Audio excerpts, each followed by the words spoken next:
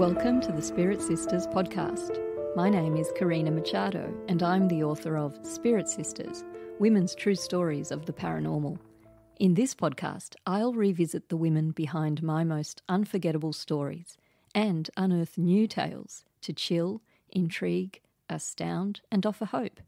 You'll hear first-hand accounts of sacred journeys, spirit encounters, near-death experiences, angels, mysteries, marvels, and love more powerful than death. Whatever you believe about the afterlife, I invite you to open your minds and hearts as ordinary people reveal their extraordinary encounters. I acknowledge the Darawal people, who are the traditional custodians of the land of Sutherland Shire in Australia, where I live and record Spirit Sisters, and I recognise their continuing connection to lands, waters and community. I pay respect to Aboriginal and Torres Strait Islander cultures and to elders past, present and emerging. You're listening to Spirit Sisters. I'm your host, Karina Machado. I'm so happy to have your company today. A lot has happened since I last published an episode around 5 months ago. In the interim, so much has shifted and creatively that transformation is ongoing. As some of you may know, I had a life-changing experience in June and early July of this year. I walked the Camino de Santiago, El Camino, the Way of St. James, an ancient pilgrimage across Spain. On July 4, a full moon morning, I arrived at the Cathedral in Santiago de Compostela, the capital of the beautiful mist-shrouded Galicia region, which, as you're about to hear, absolutely stole my heart. With her rich heritage of Celtic legends, lore and music, Galicia reunited me with a part of myself I hadn't known was missing. For me, walking the Camino changed everything. It literally took me in a new direction, and I'm hardly the only one who'd say that, given the proliferation of books about this journey in films, one of the most famous being The Way, starring Martin Sheen and Emilio Estevez. Now, as I integrate this walk, my focus is on writing my first novel, partly inspired by my ancestors' stories and partly inspired by the Camino and the manifold ways it enriched my soul and my soul's calling. While the podcast is essentially on hold while I do this, I aim to return from time to share reflections here and some conversations. And so this episode is different to usual programming. What follows is my reflection on the pilgrimage, specifically 5 sacred truths the Camino revealed to me. The path winds, and I follow, friends. I hope this serves. Enjoy.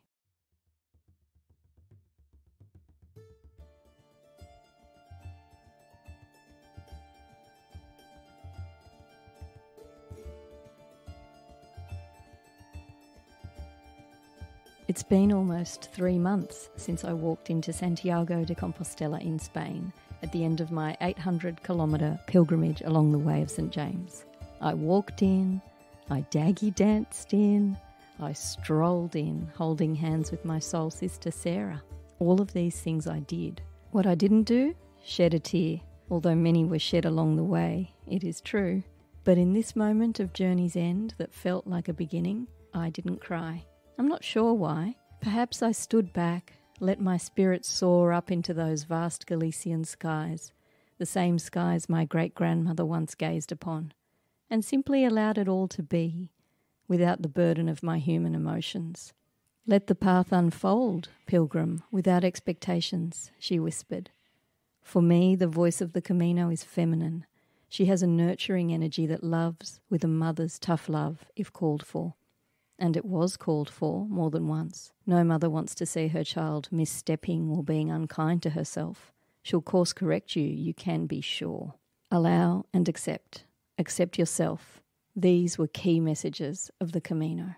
There's a saying that the Camino begins when you get home, so I know that I'll be integrating this pilgrimage for the rest of my earthly days and beyond. And so it's impossible to distill the essence of this momentous path into one sharing here on my podcast. But I wanted to begin somewhere, to ignite a conversation, because I believe the Camino offers us all so much, even if you don't ever physically take a step upon it. I'd love to hear what you think of all of this. I welcome your thoughts and questions. So I'm here today to reflect on some lessons that I received, although I prefer to call them illuminations. I'm sharing these in the spirit that they may offer something for you too, for aren't we all pilgrims on the road? Hopefully we'll wish each other buen camino as we cross paths, as pilgrims traditionally do on the Camino. It means have a good journey, good way. How was it that Ram Dass so lovingly put it? We're all just walking each other home. I love that. And love is the beating heart of the beautiful Camino. Across the paradise of the Pyrenees, through verdant vineyards and gentle plains of rippling wheat, through fairy tale forests and sleeping beauty villages, beneath lolly-coloured sunrises and storm clouds bruising the horizon, there was a keynote. And this keynote was love. There's a saying that every Camino contains a love story. And this too was my experience. I'll share more about that towards the end of this reflection. First up, here are my top 5 illuminations gleaned from my experience walking the way of St. James, starting with number 5, be where your feet are. Drawn as I have always been to the mystical path, to matters of the soul, even before I could have put that language to it, I've had a tendency to float up and away, out of my body and out of the present moment. It seemed kinder up there, less shouty. I spent many years in this state, kind of disembodied, disconnected, immersed in my heart space of writing, reflecting, reading, dreaming. There's nothing wrong with that, in fact, everything right probably, yet all must be in balance. I was out of balance. I don't believe we have incarnated only to drift like untethered balloons, unwittingly floating further and further away from ourselves and our earthly purpose the more we try to connect with the truth of who we are. If we're untethered, we are missing the point of the exercise. I believe our discarnate guides and ancestors know this, and they'll never stop trying to remind us to love our physical experience. Healing and connection come easier when your hands are in the soil, your feet on the ground. I've been learning this for a while. The Camino brought it home to me really powerfully. The Camino is grounding. Every morning you wake, you walk, one small step in front of the other upon the all-forgiving, all-embracing earth until you reach your destination for the day. In between, you're fed and watered like a beloved flower in Mother Camino's garden. You wake, you walk. You are called to be where your feet are. Sometimes I sang Landslide by Fleetwood Mac as honey-eyed cows with bells around their necks made music of their own. Often I laughed, and sometimes I sobbed up stone-laden hills or trudged across unlovely industrial estates chasing scant pockets of shade. But I was always called to be where my feet are and not wish myself elsewhere. It wasn't ever easy for someone used to floating away when the going gets hard. But Mother Camino holds your hand. It's all right here, she says. You've got this. Keep going. And so you learn to trust yourself and this earthly journey. For those of us born with a bent towards mystery, with a capital M, the sensitive ones, the empaths, the light workers, the quiet ones, be where your feet are is a powerful illumination. Number 4, walk your way. Don't wish you are walking differently. That's what I learned.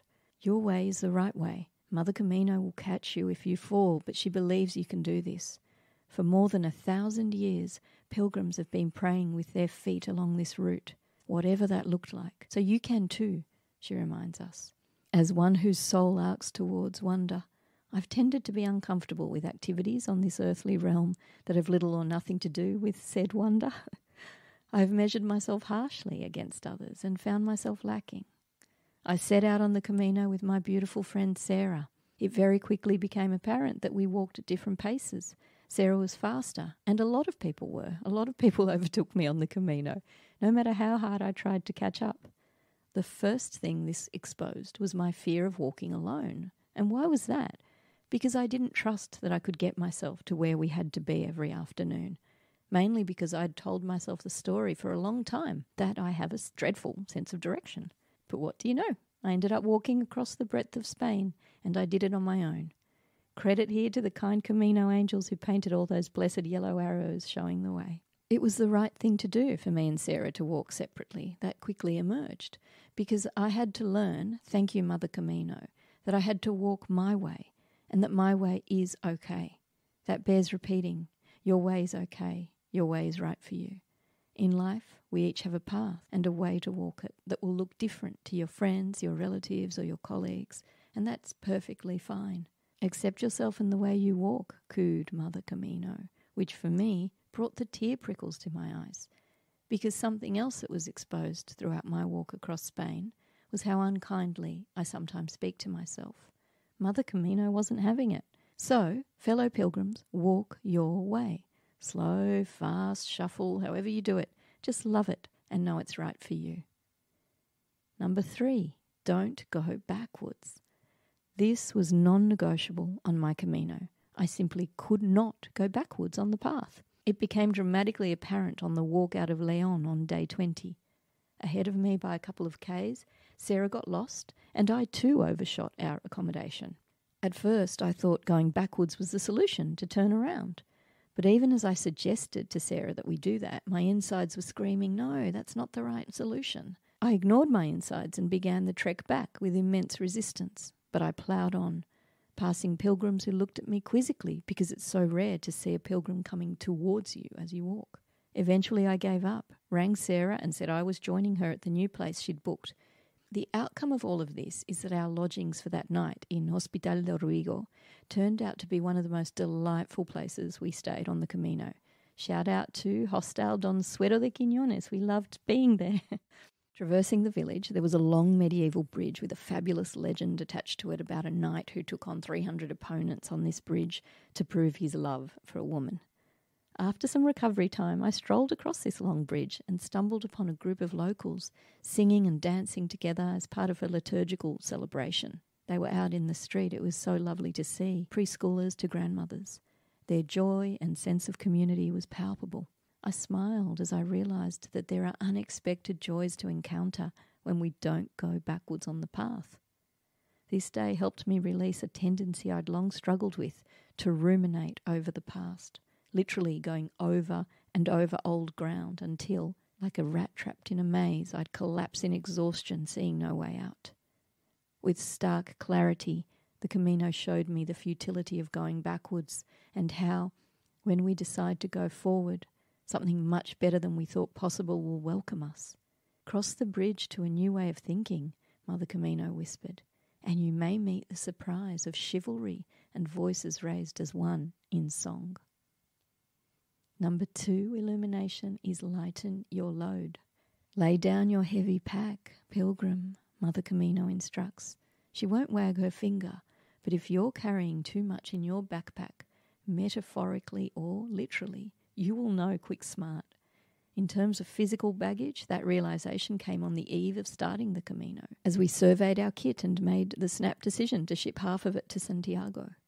Yet, my illuminations are more concerned with figurative baggage, the thoughts that weigh us down. These can come in the form of ruminations, as I've talked about, tired patterns, hurts, traumas, habits, stories, old shame, and ways of being that we carry around that no longer serve. Perhaps they never did serve.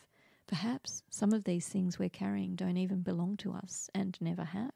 My experience was that on some of the most physically taxing days, it was as if I had the proverbial devil on one shoulder wanting me to voice all of the reasons why I couldn't and shouldn't be doing this walk. But it didn't stop there.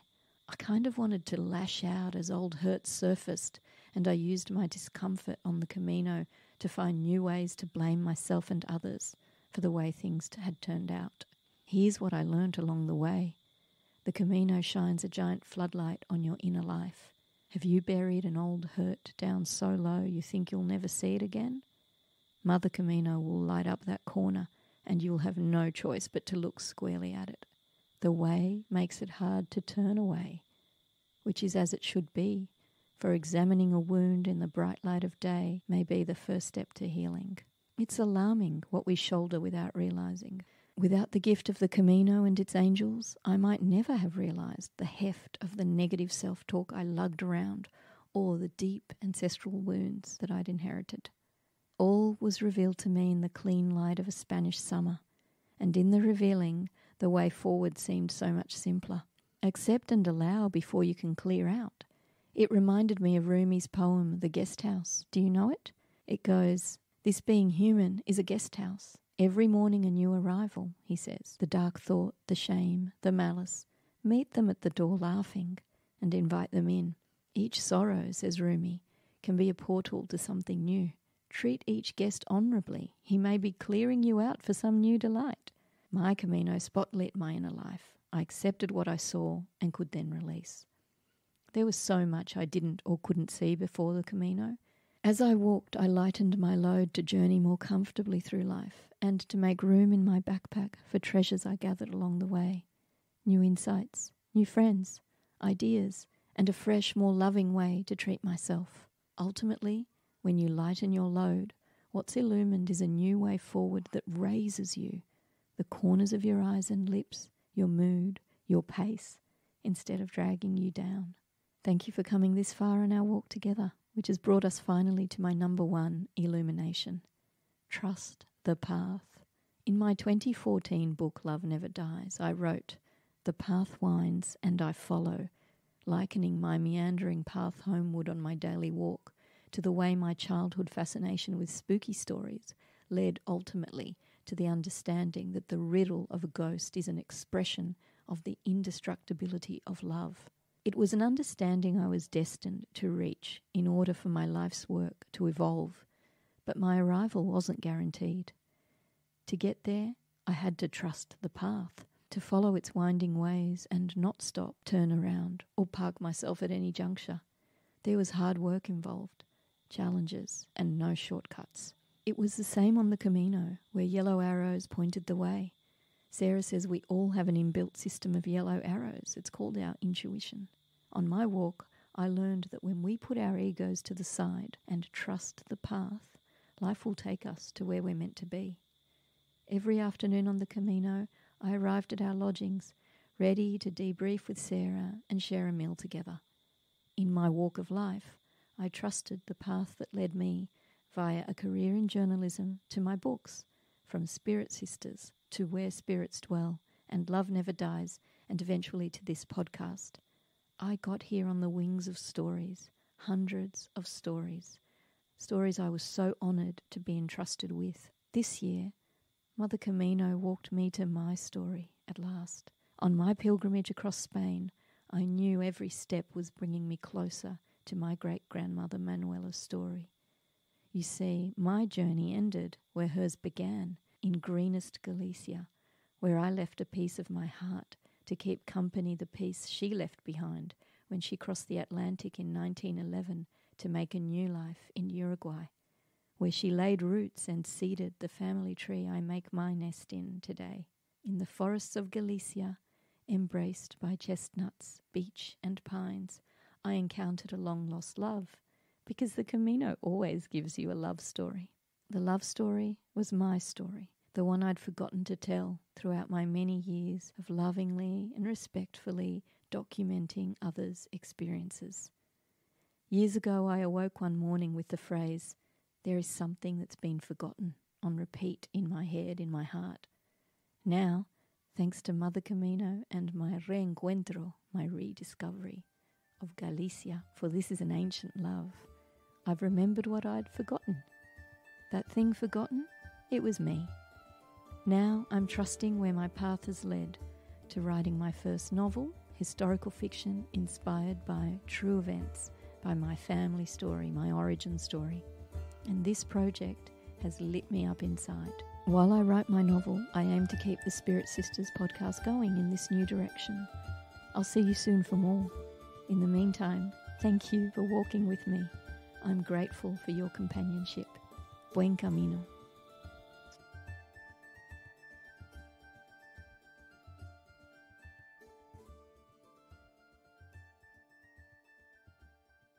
Thank you for listening to Spirit Sisters. If you enjoyed this conversation, please subscribe so that you won't miss an episode. And don't forget to rate and review the show. Have an experience you'd like to share with me? Get in touch at my website, karinamachado.com, or find me on Facebook at Karina Machado Author. After all, there's nothing more powerful than a story.